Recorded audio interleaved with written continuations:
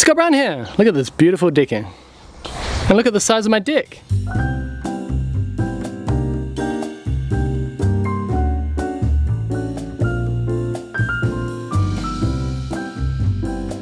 Oh no, I just put dirt all over it. What do you got today, Scott? Well, we have a little friend here. Oh, Little wee hedgehog. what's his name? Harry. Harry. Put him over by the flowers. See if there's any more. On our first renovation on the channel, we just kept finding those. There had to be like 5 or 6.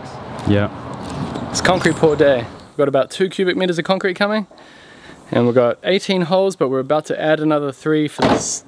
We're about to add another 3 for the stairs. You feel the concrete fever?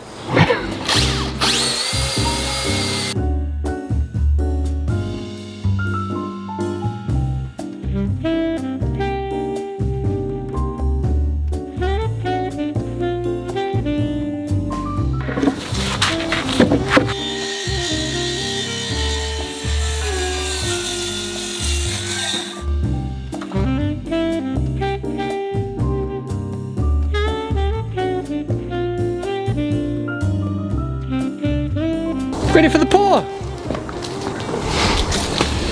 We did it, Ray, we did it.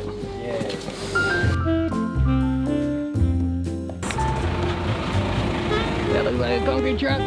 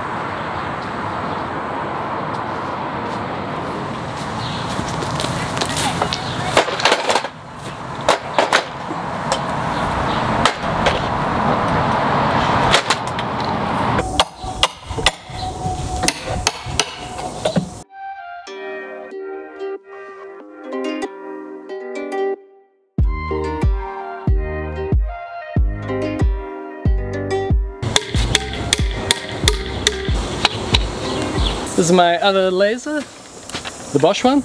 I bought this a couple of years ago and it's been really good, and one of the things I like about it is it has the receiver. We're working our heights off the French door here. We want the top of our decking to be approximately here. Alright, so we know that the laser is set to the finished top of deck height, and we basically measure up in order to go down. This part used to always confuse me as an apprentice. Oh. So we're going to work out now the decking, the joists, and then the bearer, and we're going to measure from here up, and that's where the laser receiver will go. And that'll give us top of post. So we've got varying degrees of width here. Sometimes it's the machining, but often it's just the moisture in the timber. So we're going to pick an average. It's only a deck, 140 mils. That's the joist, and then the bearers underneath are going to be bigger.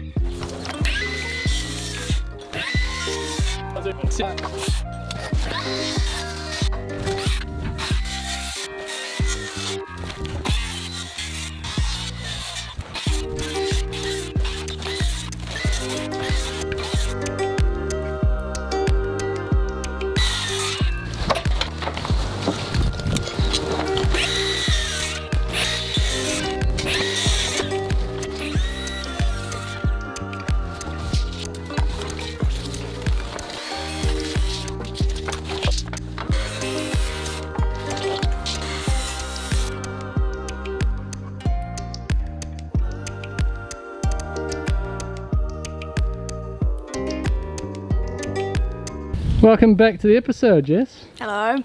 How you been going? Not amazing. I have a back injury. They haven't really been about much, but I'm feeling much better. I brought these out for you, but I took a bite out of yours. That's my commission. How dare you? How's your back now? It's still sore, so I would have been on here with the nail guns and everything, but Totally, yeah. unfortunately I'm just having to take it easy. Fortunately, I have New Zealand's best builder building my deck. Oh, thanks, Jess. You're welcome. Yeah, it's so kind of you to say it. This is unacceptable. Oh man. I'll get the plane out.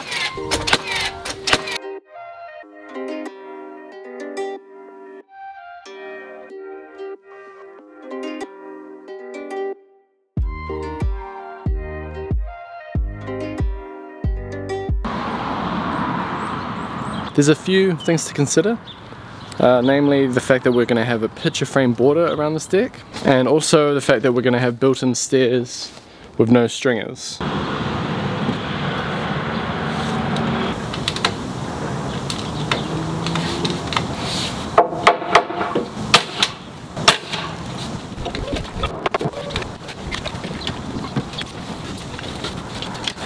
So when you have a deck as long as this, it goes further than a length of timber, it's important to remember to stagger the joists, stagger the joins. For example, I've got a long one here, and then this one stops back here, and then the next one over is long again. The reason I do that is I don't want the join and the joist to all be in the same place, because that could be like a weak point, you know, that part of that can move independently from the other part. So you stagger them. Check out Jess's garden, by the way. It looks amazing. I mean, look at all this. There's bees everywhere. Lovely sunflowers as tall as me. That's amazing. SBC gardening. Ray's cutting the rest of the joist pieces, ready to fix them all off. Garden's looking amazing, Jess. Yeah, if you look closer, it does need more work, but I just can't do it at the moment. But no, whatever. You know what? You're right. It looks great. What about this deck? Oh my god, how hilarious are all these.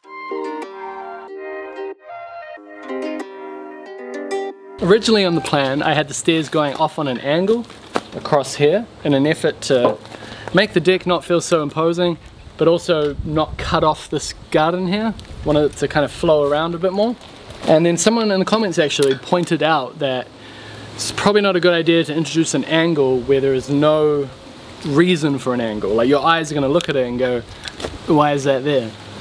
And I think that's a great point. So we decided to actually bring the stairs, you know, in line with the deck, and you'll have one tread here, another tread here within the deck line, and then we'll have a tread out here that'll sit separate but it will complete the staircase. So that basically means this square space here is for the stairs. You know where this is going.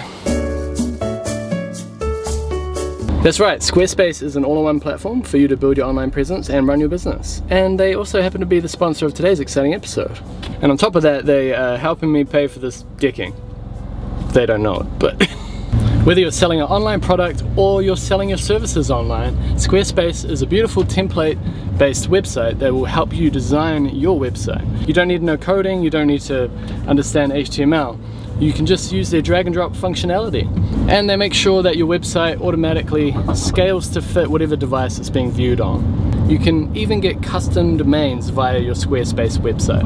They got it all, but don't take my word for it because Squarespace also offer a free trial, so you have nothing to lose. And then once you're ready to launch your website, head over to squarespace.com/Scott Brown Carpentry to save 10% off your first purchase of a website or domain. Thank you, Squarespace. That's the sound of the trailer locking up as I brake. That was a bit nerve-wracking. It was a creative enterprise by the forklift driver there to get it all on the trailer.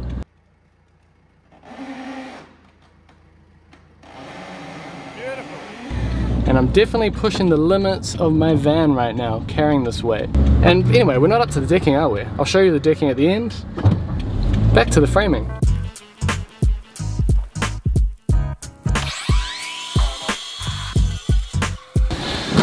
Oh, look at that!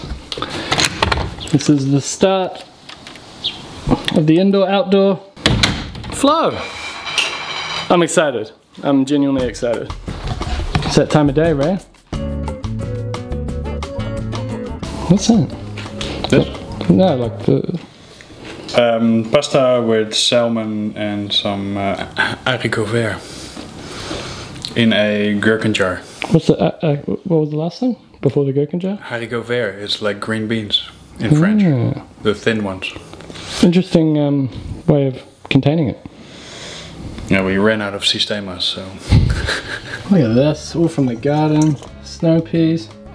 There's so much going on back there that we didn't see this one growing. I'm gonna get stick for this.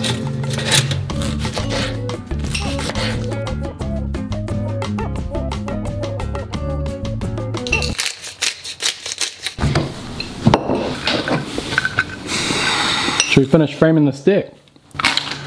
After lunch? Yep.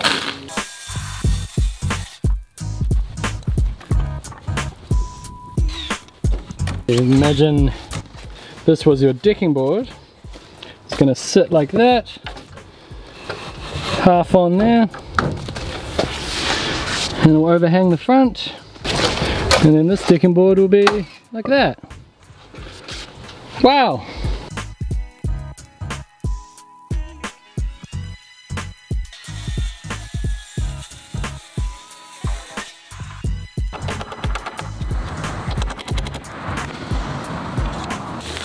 Row of nails right in the way.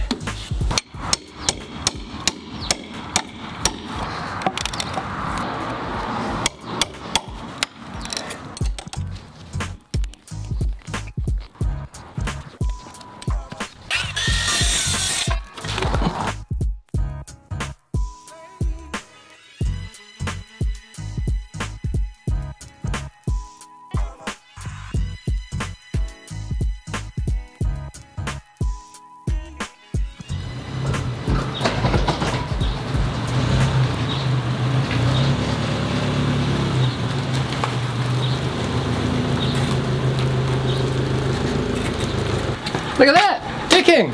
How exciting! Let's take a look at it. Check it out! Look at that. What do you think, Jess? That's so nice. It's beautiful, huh? Yeah, it silvers off though, eh? Yeah, most timber does. I like the way it looks now though. Can you use like a deck sealant or something? We'll have to figure that out. Schaefer's deck sealant maybe? Stay tuned for the next exciting episode where we start laying this stuff down, and we might even look at the stairs as well. We'll see how we go. See you in the next one.